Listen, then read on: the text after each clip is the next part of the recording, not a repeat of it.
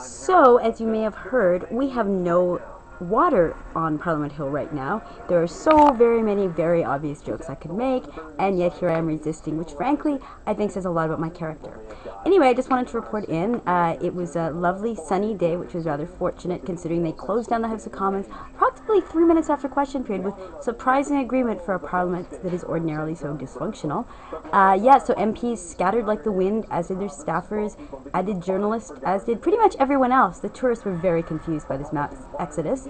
Went down to Spark Street, hung out for a while, watched everyone enjoying their half day, which kind of reminded me of Arrested Development and when Army had half day because they found the weapons of mass destruction, which turned out to not be weapons of mass destruction, but that's another story entirely. But you should all watch Arrested Development.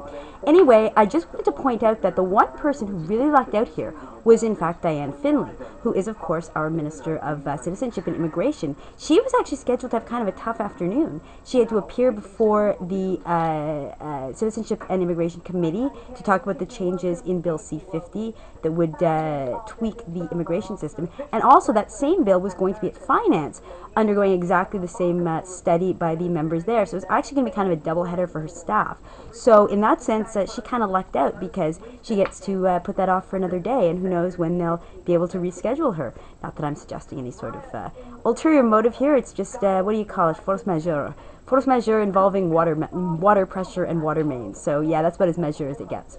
Anyway, there's really not a lot happening here because the House has been shut down, committees have been shut down, really everything's shut down. No one's here except me and a few other reporters. So I am going to take my journalistic prowess elsewhere and find out exactly what's going on out there in the beautiful sunlighty world. So I will report back as soon as I know something, and you all have just yourselves a great day.